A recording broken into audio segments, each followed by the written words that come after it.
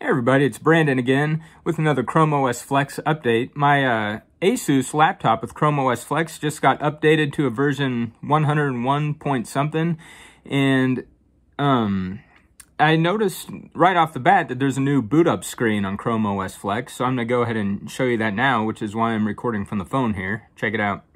Alright, let's start this thing up.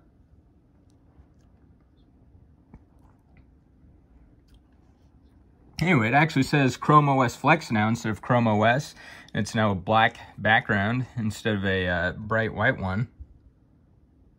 Alright, so now I'm going to hop onto the Chromebook itself and see if we can find anything else that's changed with this update.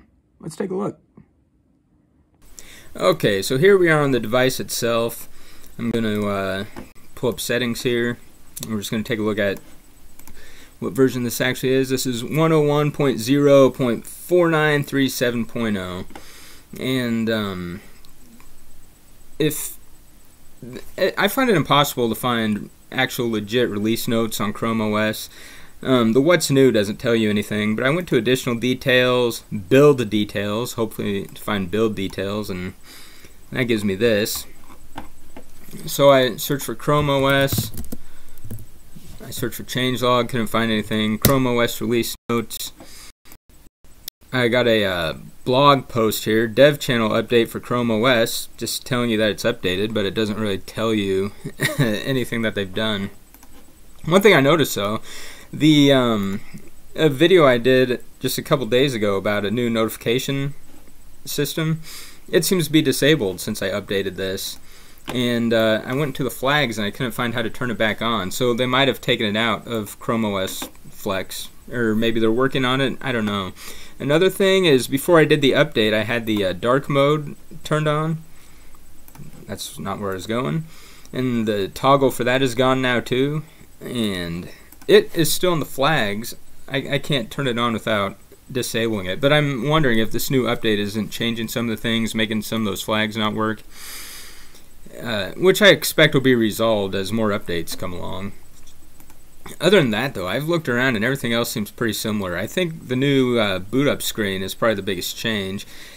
There could be better hardware support in this one for all I know. Like I said, I couldn't find any release notes. I know the micro SD card in this laptop still doesn't work.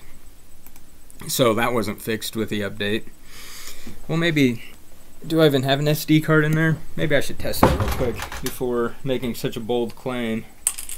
Because I happen to have one right here. Let's put it in and see what happens. If I can fit that thing in there. Alright, let's see if it comes up.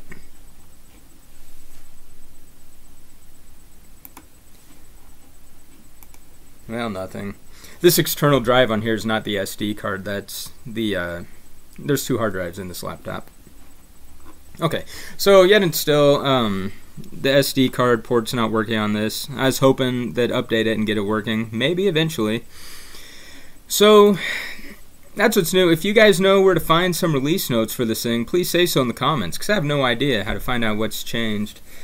I might check this out on the MacBook Air that I currently have Zorin OS on and just see if some of the hardware works better on that thing right now. We'll find out.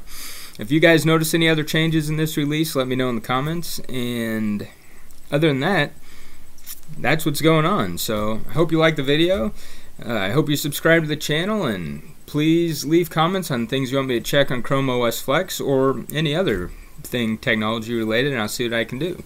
Until next time though, thank you for watching, and I sincerely hope you all have a good day. Bye now.